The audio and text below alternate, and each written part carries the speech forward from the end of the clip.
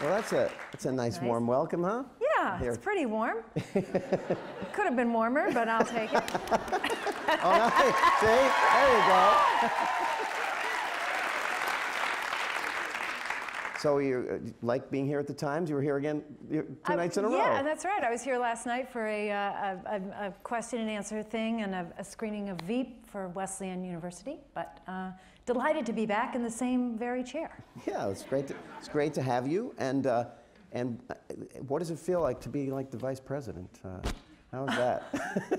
I dig it. I love it. Yeah. It's could you do it in real life, do you think? No, I could not. But I certainly can pretend to do it. It's a very ripe area comedically, I believe.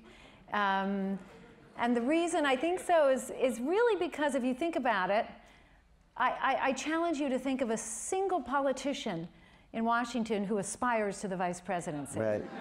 It's interesting. And therein lies kind of fundamentally the comedy of the show. Right. To tell you the truth. But it doesn't make you it's not a role that gets in your head so much then. Like gets in your head? Like what do you mean? Like I'm the vice president on set here. Wait a minute. Well, of course, you're saying they don't have any power anyway, so I guess. Well, I mean, they are. It's a powerful position, and yes, and yet at the same time, it's powerless. Yeah. And in our situation, in this show, the backstory is that Selina Meyer was a very successful politician prior to this Was she a this senator? moment. She was in Congress, and then she was a senator from Maryland, Mm-hmm. and a very good senator. And then she was a contender for the nomination for her party, for the presidential nomination. And it looked like she might be the nominee for a certain period of time until there was an incident or two that we allude to, one of which may have been the wearing of some odd-shaped hat that set her back. And anyway, she ultimately came in third in the primary race. And then she was asked to join the ticket. Right. So that therein is the backstory, although, yeah. Well, it's getting some great advanced buzz. You got to be excited about that. Yeah, I am excited. It's nice that people are sort of jumping on it even before it's getting out there. Yeah, so. Isn't that extraordinary? You jumped into this after you obviously had a nice run in your previous. Yeah. Did you want to get right back into a sitcom, or did you? Yeah.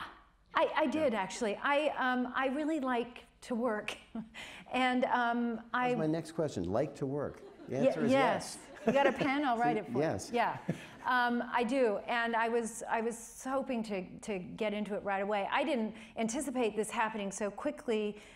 You never know when a good idea is going to come along, right. But when it does, you've got to grab it.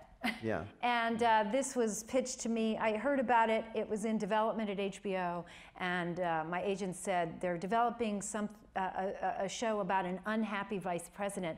And I thought, oh man, that sounds so good. It immediately appealed to me. Mm-hmm. And then when I heard Armando Iannucci was the brains behind it, I thought, oh, I got to get Always written for a woman? Yes. Yes. Imagine that. No, but it's... No. Yeah. I say that because it could easily be a man. Sure. Yeah. Mm-hmm. But it was always written to be a woman. So tell us a little bit about Armando, because probably the audience doesn't. Well, yeah, actually, and probably they don't, but you'll know of him soon. Armando is a genius. And I actually say that very seriously, and he's a wonderfully kind man to boot. But he's a Brit, and he's an icon in the UK. And although in the States nobody knows of him yet, but a huge icon. He's got a show in the UK called The Thick of It, which is a masterfully done program that's a huge hit there. And then, of course, he also a political satire. Right. Mm-hmm. And then he did this movie In the Loop, right. For which he was nominated for an Academy Award with James Gandolfini. And again, a political satire. Right. And I encourage everybody to rent it because it's really, you'll get a kick out of it.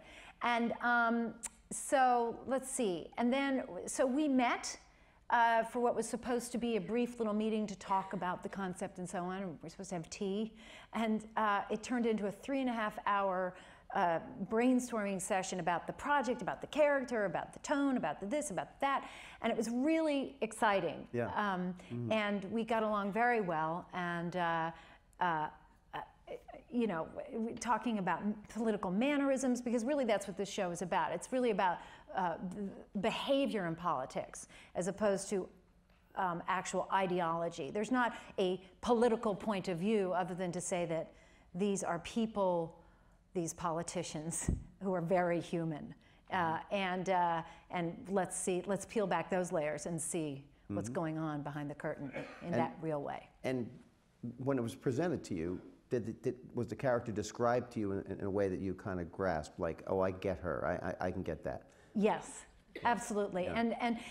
But I mean, this is very much Armando's process. I mean, he has a notion and he starts to write it, but then he's very collaborative with the actors. So even in that first meeting we had, he said, you know, well, I'm thinking she's trying to get, he was telling me the idea of the pilot, which hadn't been written, but the notion that she had this idea to get a clean jobs legislation through on Capitol Hill, and she was going to sort of green up all of these buildings on Capitol Hill. And I said, oh, that is unbelievable, because on the show that I just wrapped doing Christine, I tried to green up our set. Yeah. And which I did with some success, including I had all of the plastic utensils replaced with cornstarch utensils. Cornstarch utensils? Yeah, they exist, you know. I hadn't heard that until I saw the pilot. Yeah. And so the first day we had them, and I got my coffee, and I'm stirring my coffee, and I pull the cup up, and I mean the spoon out, and it just... It had melted. It melted. And I said, oh man, we got to use this. It's a scene. We got to use this. And it's a scene in the opening episode of the show, yeah. But it's interesting because when you, I mean, we think about Christine is a very different character. Oh, yeah, sure. And it seems like you've done different characters in different forms, and Christine was more, well, there's a lot of physical comedy in that, right? Yes. And she was kind of, well, insecure, I guess is the right word, or? Sure. Yeah. Yeah. And, but it's still, you know, an endearing kind of a character. You know, very warm and endearing. Shifting from that to this, what's the challenge? Is it? It's actually, what is the challenge? It's a different style of show that we're doing, Veep, than that. Of course, on Christine, it was a multi-camera show in which means on a stage with 3 cameras with an audience. Exactly. Right. So you hold for your laughs. It's just a different style. It's a style that I'm very familiar with, same as Seinfeld, right. And one that I frankly adore, because you know the audience really informs the material as you're performing it, and it's a very, you know, it's somewhat theatrical, frankly. Exactly, it's like a play. Yeah, right. Mm-hmm. And the Veep show is shot like a movie. Right. And in addition to that, the style of it is such so that it's, well, let's see how I can exactly explain this. There's a lot of overlapping talking, sort of the way people do in real life, you know? And so, and maybe what would be understood to be the punchline in a scene, you might not be on the person delivering it. Yeah. Mm-hmm. You might be on somebody watching. Right. Overhearing it, or exactly. Yeah. Mm-hmm. So it has a grittiness, a sort of verite-ness to it. It's sort of a little Altman-esque, I guess. I don't know, but anyway, it's quite different. And I have to admit, I adore doing Veep. Don't get me wrong, but it's hard to give. Laugh, right? Yeah. Because it's always struck me that when you've done that kind and then you switch to the single camera film kind, you don't know that it's funny. Yeah. You don't. If you're on stage and you tell a joke on Seinfeld or Christine and it doesn't work, you say, well, we got to fix that. That didn't work, right? Right. And you kind of. Whereas if you're filming, you're going on faith. You hope it's funny, right? Right. Well, I mean, hopefully you have a sense of what's funny. You do, but yes, yeah. You know, but I will say that, you know, I did, particularly in the beginning, I would go back to the monitor a lot and I watch playback to see if that really did work and so on and so forth. And if you make the crew laugh, you know, if so the guy's holding the camera and you see this, behind the camera, then it's a wonderful feeling. Yeah. So, do you think you're naturally funny?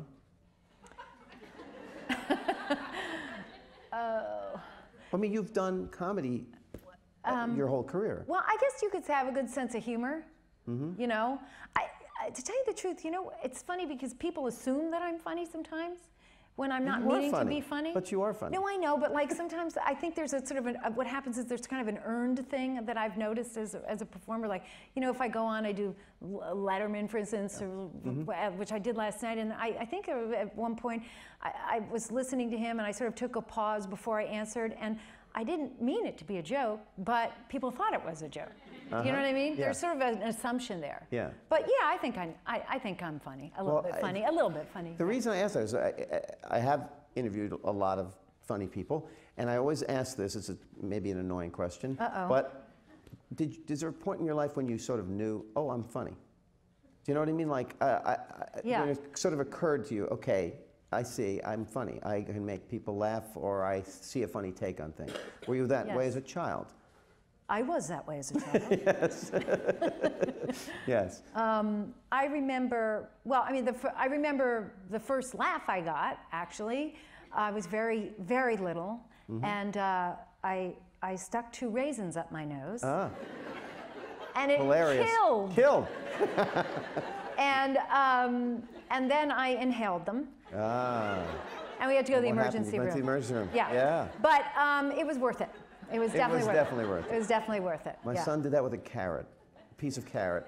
Not a big carrot. You know, like the piece of carrot in like macaroni salad? Yes. Right up the nose. Yep. Emergency Back to the emergency. And then, you know, they have special devices to go up the nose. It's really, it's kind of fascinating. Oh. It's absolutely, We'll move on from that. Astounding fact. I guess we'll move on, but no, let's dwell on that. Well, exploring your comedy talent. You went to Northwestern for theater, right? I did, yes. Did you specialize in comedy? No, but I got a lot of comedic roles. Although not all comedic roles, but the ones that seemed to work the best. I will tell you this: when at Northwestern there was a show, and still is a show there, called The Meow Show, and it's sort of a comedy improv show. And in my freshman year, I got into it. And Lord, I mean, I really felt like I'd made it. I mean, made it. And I kind of had on campus. It was really a cool thing to get into. And that sort of was the beginning of a direction for me. Met a lot of people who were still in my life now, as a matter of fact, good friends. And then I did Second City while I was going to Northwestern too. But I started to get the jobs that I started to get were jobs in with comedic material. But it's interesting because I was going to ask about Second City because you were in college, but were in the troupe, or you mean were taking classes and then you moved into the troupe, or? No, I got into it. I went and just auditioned. That's pretty also amazing too. Yeah, yeah, it was. It was pretty amazing. It was hardly a glamorous gig because I was in the touring company. I wasn't on the main stage, so we would go to Dundee, Illinois, and to the Chateau Louise and perform for a number of alcoholics. And that doing was improv for alcoholics. Yeah, good times. Yeah. Good times. But they always say fabulous training, right? Because you had to use your brain and that's right. come up with things. And, right. And somehow, right after that, you auditioned for Saturday Night Live, right? Well, in fact, I didn't audition. I was I was doing a show then with the Practical Theater Company in Chicago, which is the theater company that my then boyfriend, now husband, Brad Hall, was one of the founders with his best friend, Paul Ross. And we were doing this show that was a success in Chicago over the summer, a big success actually in Chicago between my junior and senior year of college. And Dick Ebersol and Bob Tischler, who were producers of Saturday Night Live at the time, came to Chicago and they saw our show. And we didn't even know they were in the audience. It was one of those stories. Oh, interesting. Yeah, and so afterwards they said, we'd like to hire all of you to come and be on Saturday Night Live. All of you? Yes, it was me and Brad and Paul Barras and Gary Kroger. All right. The 4 of us were in the show, and off we went. Yeah. Right. And you went off to Saturday Night Live at like 21 or something. Correct. Yeah. That's also pretty remarkable. Yeah. And a lot of people don't realize you were on that for 3 years. Well, because I was horrible on it. Well, you weren't as horrible as you were unseen. You didn't get many shots. I didn't get yes, but what I guess what I mean to say is that I went in very unprepared, and I didn't know what I know now about how to negotiate that terrain. Right. And I also was incredibly naive, and I thought that it was, you know, sort of, it was an ensemble and we'd all come up with material together, and, you know, I mean, because that's how we did it at school, and right. And that's how we were doing it at Practical Theater Company, but it didn't really work like that there. No, they were cutting throats there. It was cutthroat, yeah. And also, I should say that I am not a writer. I can work with writers and I can write with people, but I'm not myself alone a writer. And so that is a little bit of a problem. So you needed someone to generate the material for you there, and and that was intensely fought over, because the writers would line up with the people they liked or could perform their material, and right. So it was a tricky time. Those years were like what? You were just fumbling along, or you thought, well, I'm not getting as far as I want, but I'm learning things, or? I guess all of the above, you know. I mean, I really did come out of that experience knowing what I didn't want to do. Yeah. And that was a very valuable lesson. Sort of like grad school in a sort of weird kind of way. Yeah. But I knew that I had to have fun in order to get anywhere. So Pollyanna-ish, but in fact, it really is the truth. That's been my experience as a performer, that if I'm having a good time doing something, if I'm really enjoying it, this is so basic, what in the hell am I talking about? I mean, of course, that's true for everybody, but it does come through in performance, and so. But you didn't question your career direction or anything, and say, oh, gee, no, I'm not getting on enough, and I. Oh, no. I mean, I was definitely beaten up there, and that was a bummer. Having said that, though, I felt like, well, screw you, I'll show you, or something, you know, I'll get another gig somewhere. But and Brad was performing too, right? So he was. Yeah. He was. He was doing more. He seemed. He was, because he did the news for 2 years. Right. He did the news for 2 years. So he was. But so life in New York was still good. I mean, it was still your. Yeah. I mean, we were young, and you know, whatever, it was good. And then my 3rd year is when Larry David came on board. Yeah. And he was there for a year. That's people really don't know. That's right. Because he never appeared on it, I don't think. He never appeared, and he never got a sketch on the air. He didn't get one sketch on the air. He got one sketch. He got one sketch on, and then they cut it between dress and air. And we were miserable together. So we actually bonded in that 3rd year. Yeah. Because he was unhappy, I was unhappy, so we could get together and talk about how unhappy we were. Right. And that was very happy, actually. Yeah.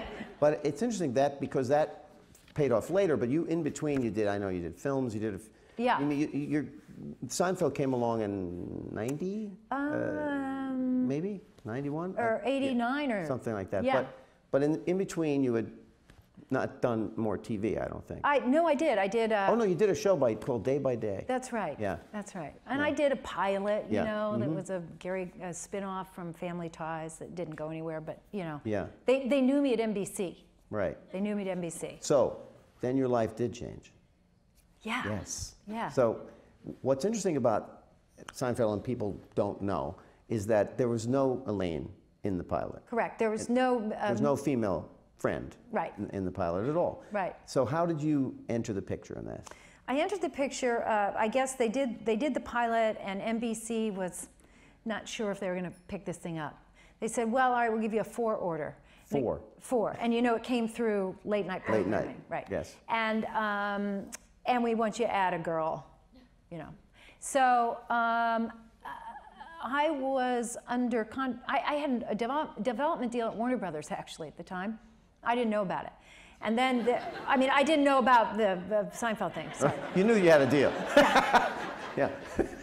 Yeah, right. See, I didn't mean that to be funny, but then it was. Yeah. Anyway, and so, and then so I didn't know about that, and then my deal sort of fell apart, and the thing I was working on didn't work. And the next day, I got a call from Larry saying, I'm doing this thing, I need you to look at it, would you read it, blah, blah, blah. And I said, okay, yeah, and I read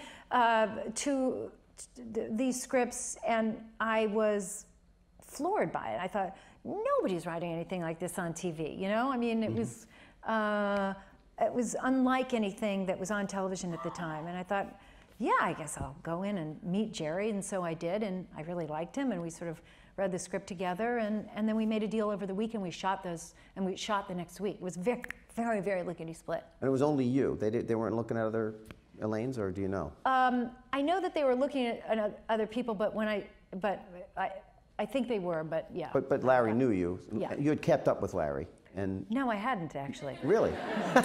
So he calls out of the book, remember me from Saturday Night Live? Mm-hmm. Well, isn't that great for you that I remembered you? Totally. I mean, that was, but okay, so now they present you this character, Elaine. Yeah, Elaine. right. And what did you think of her? Did you have a handle on this? Well, because this is also someone we haven't seen before, I don't think, in yeah. TV. You know, Elaine didn't have a lot to do in the beginning. And so I was, to be honest with you, I mean, when she did something to do, that is to say it was written on the page, I was delighted, but sometimes not as much. So I would very often try to find a way to get a laugh in there. Right. And maybe that was part of the anger that Elaine had, was fueled by that. I'm not really sure, actually, now that it just now occurred to me. But so, you know, I don't know. Well, it's interesting because when I was trying to research and say, well, you know, how did they develop Elaine? And what is said about it is that you informed the character. Like Carol Leifer, who was one of the writers on the show, said that it was your assertiveness, intelligence, and sense of humor that came out of the character. Isn't she a lovely girl? but that, and Elaine did get much more assertive, and you know, and who decided that you would say, get out, and push people through the wall? That was so fantastic. Yeah. Was that you? Yeah. I mean, it's truly a signature moment. Yeah. And they then used it again and again and again.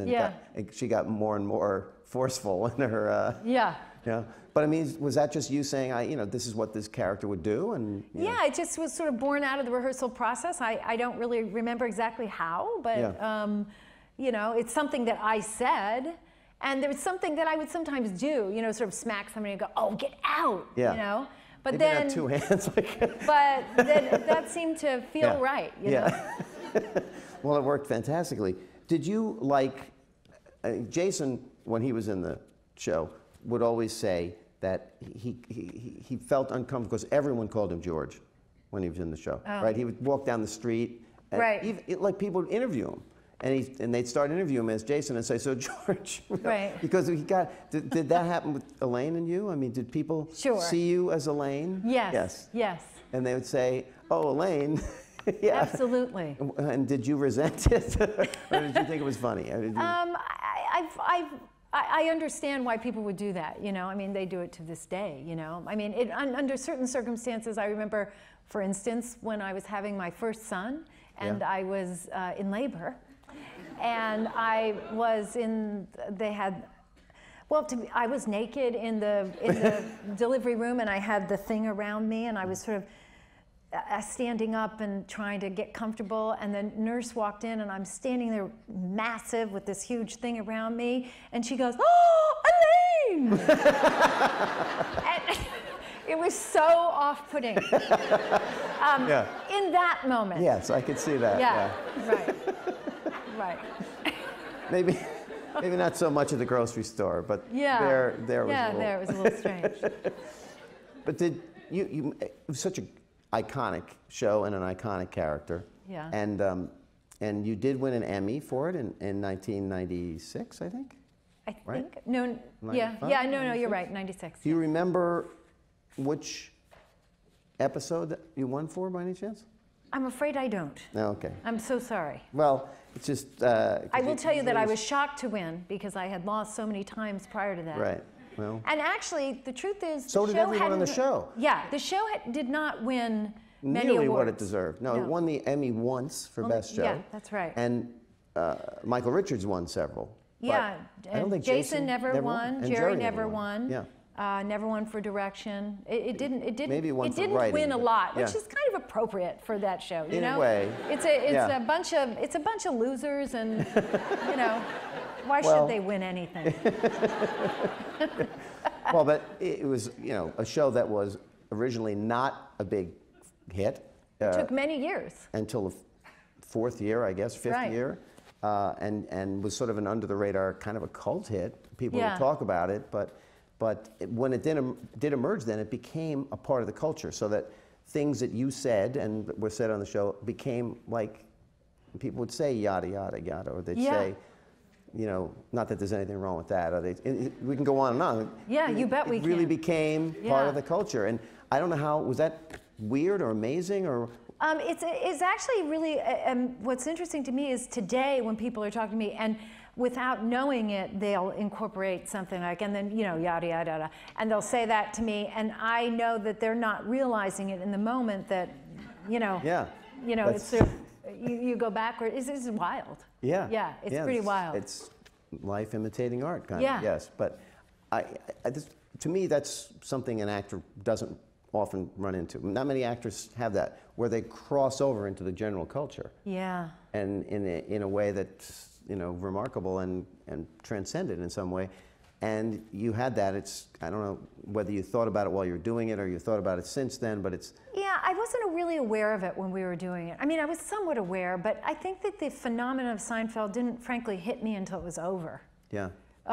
It was a very intensely busy time for me personally, just because I was having my children and trying to go to work, and that was hard to juggle those two things. And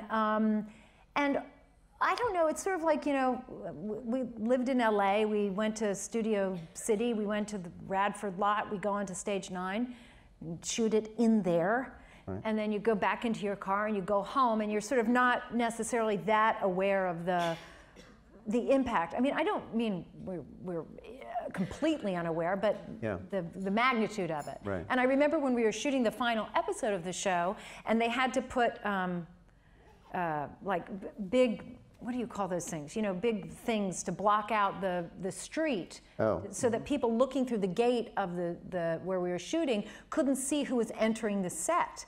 And it was like, God, who gives a shit? I mean, it's just so, it was like we're having a bunch of the guest stars, you know, it's a TV show, I know. Oh, sorry if I wasn't supposed to swear, I don't know how that works. Okay, well, anyway. We're playing clips, you're swearing like crazy. Don't worry about that. Oh, yeah, and so, anyway,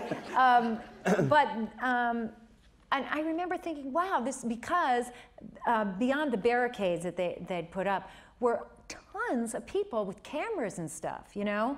And by the way, this is before the iPhone and and even the popular culture phenomenon of 24 hours a day had not completely hit yet. Yeah, but the internet wasn't covering your every move like they would now. That's right. And there was this celebrity culture hadn't hit this pinnacle that is insane like it is today.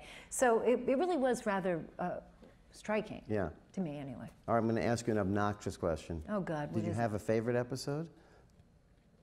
You must have been asked this a million times. No, I don't have a favorite episode. I have favorite moments, you know. And to be honest with you, the moments that make me the happiest are the moments that were hard for me to get through doing them, just because they made me laugh so hard, you know. For example? I knew that when I just set myself up, but there was a moment that remember when Kramer put the Merv Griffin set in his apartment? Famous show. Yes. And he said that that he was going to take a break. Remember? Yeah. Yes. He's going to take a break. Yes. He eats the chips and he was drinking the thing. I swear to God, I can't even tell you. We've all seen it, but I can't even. And anything that Michael did. Just killed me. Yeah. It just killed me. Well, but again, you know, there's Elaine bits of business that are, you know, the push was very famous. The dancing, of course, very famous. Yeah. And I don't know how that, what inspired that? Had anyone seen you actually dance by any chance? No, there was a writer in our show who had worked on another comedy show. And he had this experience where he had seen one of the executive producer of this particular show at a rap party. And this was somebody that was beloved and revered, okay?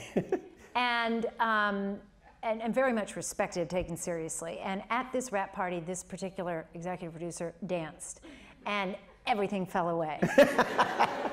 And so he wrote it into the script. I see, yeah. And so then I just went home and stood in front of the mirror and tried to make the worst body movements I could think of.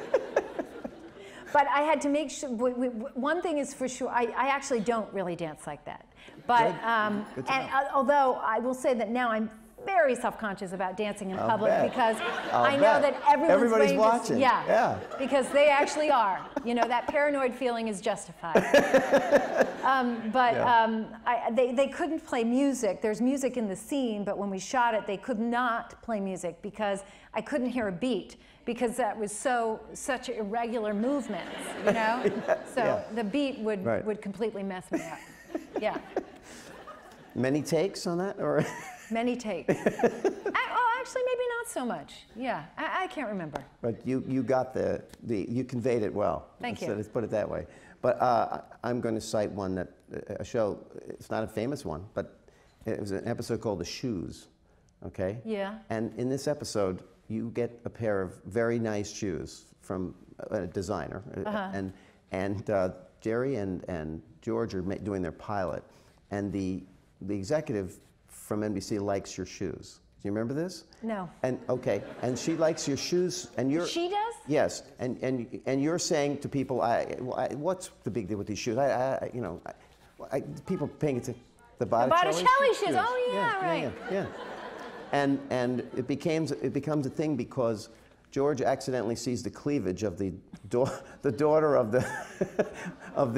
Bob Balaban, right? And so Bob Balaban, yeah, right. So they have to get you to go show cleavage to Bob Balaban in order to get him back on board. Right. And the only way they can get in is that you have to give up the shoes to her. Sure.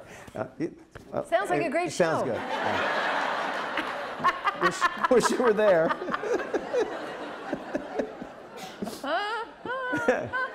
Well, anyway, I liked it.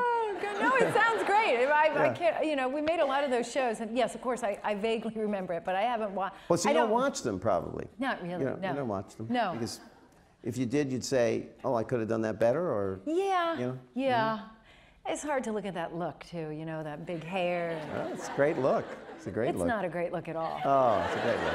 No, it's not a great look. Well, as I was saying, it was an iconic character, and then, of course, we heard all about the curse of Seinfeld, right? Please, right. And you, obviously, I know you used it later, but did people start to take it seriously or not? Yes, and that's what is so incredibly remarkable. I've had somebody, some journalist, somewhere. It wasn't me, I swear. I know. No, you're too smart for that. It was somebody coined that phrase, and it took off. Yeah.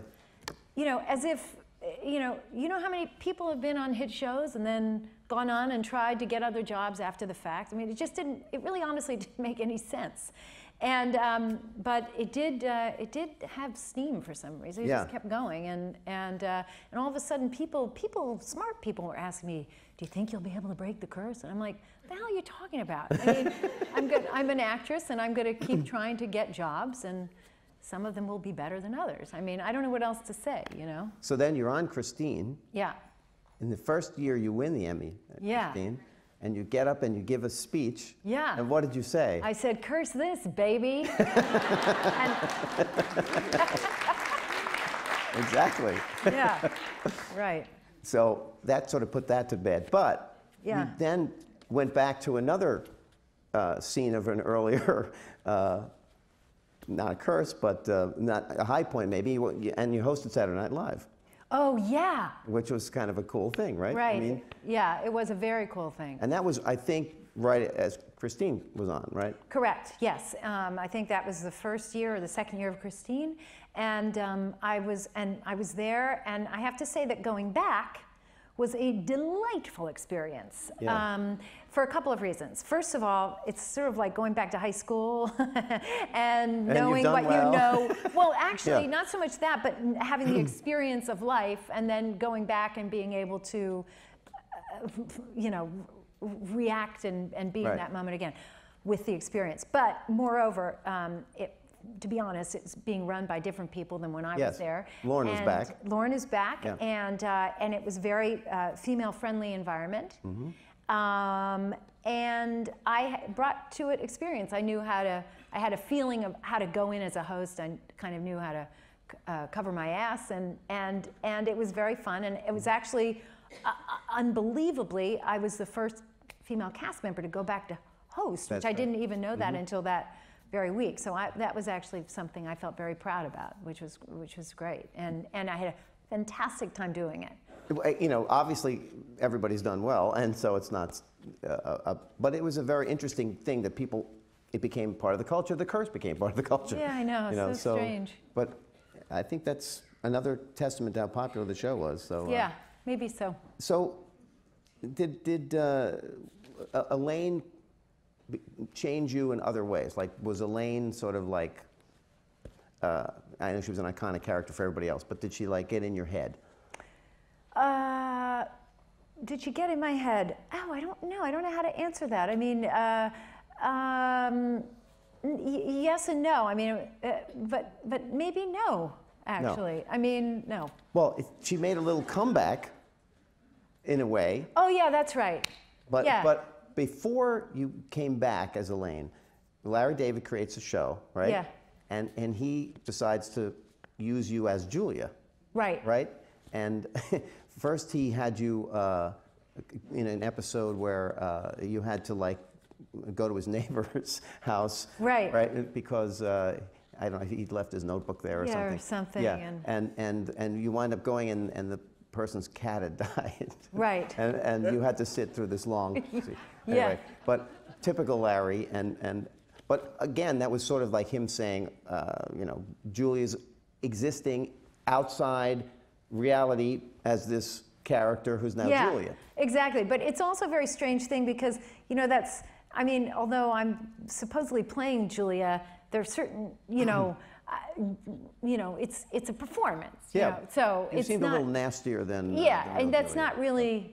Yeah, so maybe it's like a subdued version of Elaine, or I'm not really sure what it is, but it's a pretend Julia, and then of course, then we did Elaine, of course, later. Right, but did you improv that? Because Larry writes just the outlines of the show. Yeah, that's all improv. Yeah.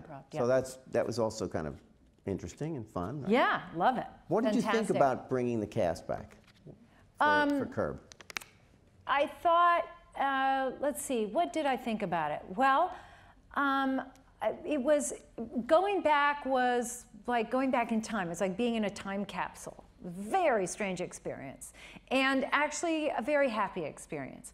But it was like being in a time capsule because they created the sets and everything. Yeah. And, you know, that was wild. Yeah. And all of a sudden we got the same crew there. And the same crew? Oh, yeah. Oh, wow. Oh, yeah. Yeah. So it was a reunion, a true reunion. Yeah. And I don't know, it was sort of nice to go back, and I'd had, 10 years or however many years later, and more experience under my belt. So it's sort of fun to re-enter that scene that way, you know what I mean? It's never been done before like that I can remember. Yeah, no, very clever. You know, did that, but. Yeah, it's good that Larry put that together. It was cool. Well, so you also created briefly another character, Ellie, who was a cabaret singer. Oh, yeah, that's right. Right? Yes. And I wondered if that was because you wanted to sing, you show off your singing. Well, I love to sing, and I wanted to try and do something completely different. And that show, which was very short-lived but dear to my heart, and actually I think a very good show, was a maybe even a little bit ahead of its time, because it was shot in real time. Right. And it was shot single camera, and it was a sort of softer, it wasn't a balls out comedy, but it was, well, actually, I take that back. There were aspects of it that were, it had an incredible cast with Steve Carell. Steve Carell was in it. Yeah, and Don Lake, Darren Boyd, who's amazing, and Lauren Bowles, and it was an opportunity to sing, but the idea of sort of showing somebody's life in 22 minutes straight real time was an intriguing thing to do story-wise, and a lot of fun. You know, and it had 10 million viewers and was canceled. How about that? That would now be NBC's #1 show. Yeah. So Ooh, there. well, anyway. But anyway, doors close and doors open. That's right. That's okay. Right. And actually, a lot of happy things came out of that too. Yeah. I mentioned this to you when we were backstage, but there's a promo shot for Veep, which is on buses now. And it's also on the website for the show, for the HBO website for Veep. And you should look at it, because it's remarkable, in my opinion, because it seemed to me that they asked Julia to sit and look in the camera and look smart and full of moxie, but completely befuddled. And somehow you did that in one look, and I thought it is exactly what the character is supposed to be, right? Yeah. She's smart.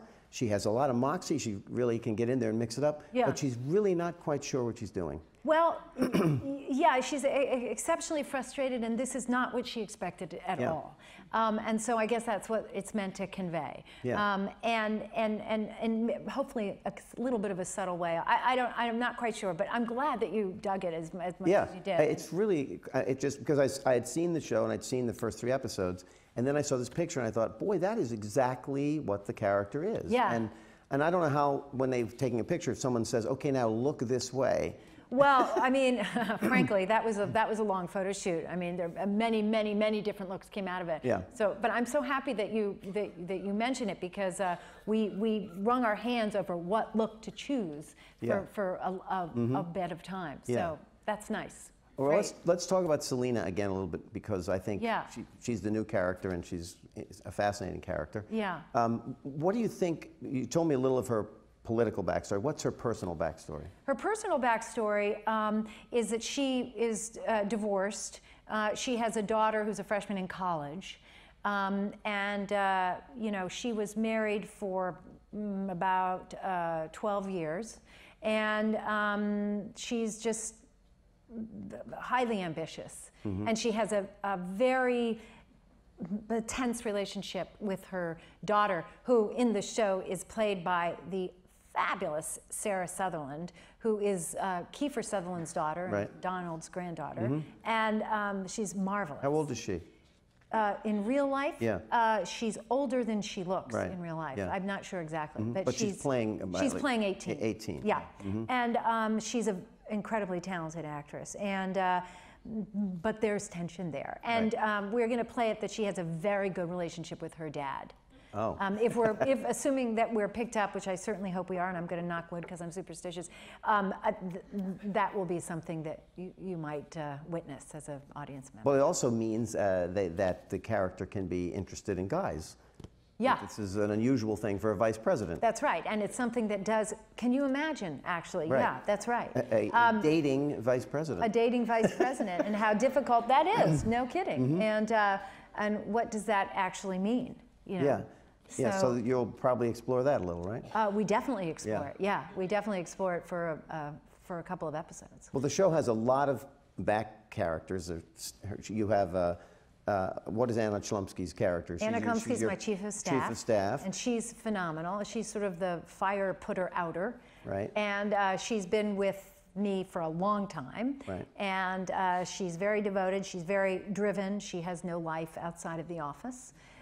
So we have that in common, a drive, and she knows how to, as actually everyone knows in the staff, how to accept the blame even when it's not their fault. In other words, if Selena does something that makes a mistake, it's somebody else's fault. Right. And that's tons of fun to do.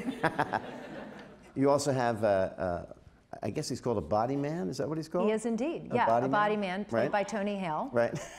For instance, Reggie Love was Barack Obama's body man. And but this guy's not quite up to Reggie Love's standard, I don't think. No, but he's a very good body man. Yeah. He's got a bag he carries around that has everything possible you can imagine in it, mentionables and unmentionables, and he knows Selena very well. Almost too well. I don't mean to imply there's a sexual relationship, but he's it's an intimate relationship. But he's always whispering in her ear, here's a... Oh yes, this is the senator whose daughter, Yes, he's always explaining to Selena who it is she's meeting as she meets everyone in her life, which is all the time. In addition to that, they have such a shorthand that if Selena's standing here and she just goes like that, she knows that Gary's going to put Purell in her hand. She assumes he is always there. And in fact, we did one episode of the show further on in which Selena takes her bag off and just goes like this and lets it go.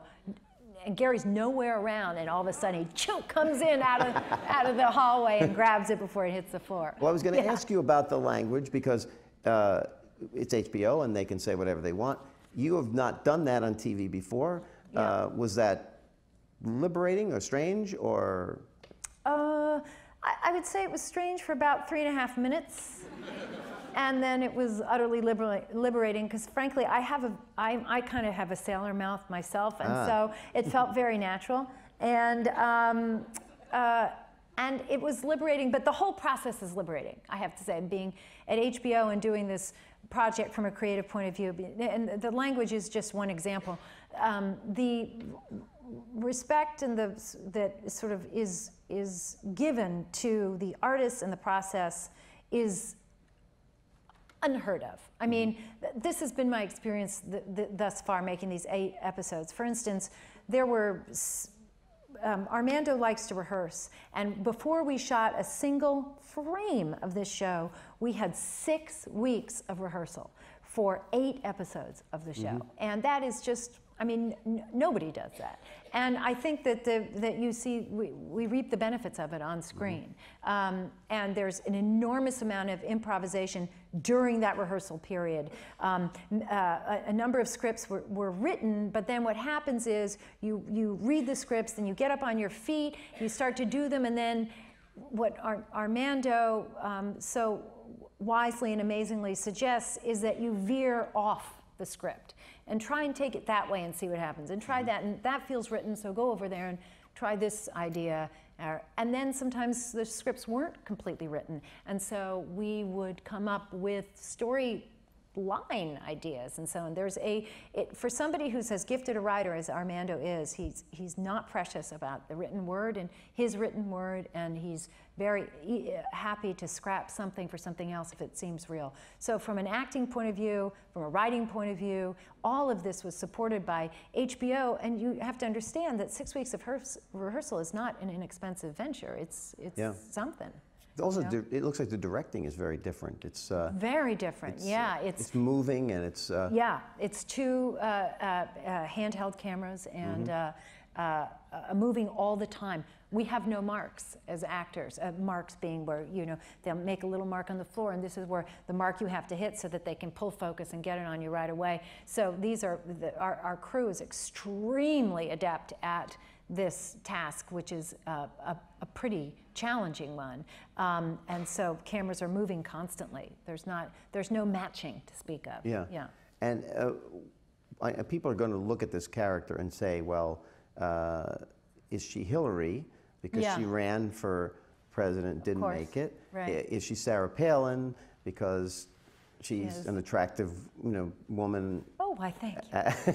Who's younger than many politicians, right? Clearly, right? And also, a prominent political figure, or is she somebody else? And was there any of that being fed into you, or were you just? No, it's incredibly important to me that, and I'm sort of banging the drum about this, that people understand it's not a parody in any way. First of all, that's been done very well. That's number one, a parody of a number of those female politicians. But well beyond that, I didn't want to be limited. Wouldn't make any sense, and also it would identify a party. You will never know what party she's in. You'll just know that she's trying to straddle both positions all the time. Right. The most important notion to her is to stay alive politically. So she thinks by, I will moderate both sides, stay in the middle. But the idea of a parody of doing a single person would be so limiting. So I've culled from all sorts of people, and by the way, not just females. Plenty of males are, it's interesting to watch, particularly now. It's such a rich time. Yeah. Good timing. Yeah, isn't it? Yeah. It's very good timing because everybody's selling themselves right now. So it's lovely to see the sell that these guys are doing. It's just kind of fantastic. And it'll be interesting because now that the Republican nominee is basically decided, then the next thing is all the speculation about the vice president. I know it. So I know. You can observe all that. I know. Very excited about that. You've finished all eight of these. Yeah, they're all done. And there's been a somewhat long interregnum, I guess, between that getting on the air, right? I mean, that's somewhat odd too for you, I imagine. Yeah, normally we're in production when the show airs. So this is kind of a strange experience that it's all in the can and done and wrapped up all pretty and edited, and now just here it is. Here's it's a different experience for me anyway. Used to doing long runs of a television show. So I'm excited. Well, and it's only terrified. 8 episodes too, which is and again is.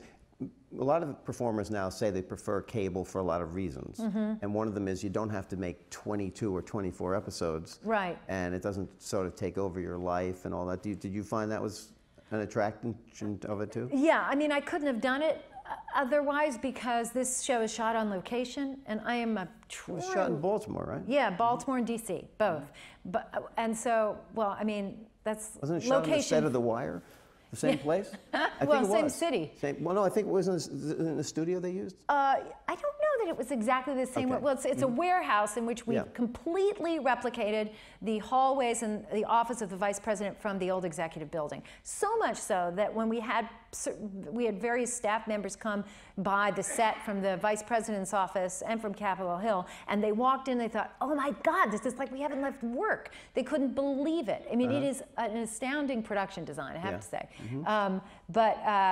But it is on location, and I have had the great fortune of never really having to leave home to work. And I'm kind of a homebody, so it was a bit, the fact that it's 8 episodes was manageable for me. But did you do them all in like a short period of time? Well, if you include the rehearsal, I mean, it was like... Did you rehearse in LA or in... we rehearsed 2 weeks in LA and 2 weeks in Baltimore and 2 weeks in London, as a matter of fact. Oh, because he was in London. Because he was in London. Armando Iannucci is British. That is right. I know. Yeah, he seems like an Italian director. I know. Well, he is Italian and Scottish descent. It's right. So what is your character's relationship with the president like? Oh my God, dysfunctional. There's a bitterness there. He has no. You'll only know his relationship to me by my reaction to him. There is a runner through the entire series of. I say to my scheduler, "Did the president call?" She says no. I say fine. This is a constant every runner. Time. Yeah. No calls. No. There is, we do, obviously the vice president has an office in the West Wing, but in this particular administration, the president prefers for me to stay at the old executive building in my vice presidential office there. Now, by the way, that is something that used to be the case. I mean, that the vice president's office was in fact there, and I'm trying to remember when. I could be wrong about this, but it might have been Mondale, I think, who first got an office in the West Wing. Yeah. And there's a great separation, And this character, Selena, really wants to have something that she's known for. You bet. Yeah. She wants a legacy. Right. Yeah. So what are we going to see from her the rest of the season? Well, you're going to see her try to get work on this clean jobs legislation. Oh, that's her main thing. That and filibuster reform. She works very hard on both of those things, and it's a huge negotiation. Right. And then she has crises that get in the way of both of those. And you'll see her date, as I mentioned.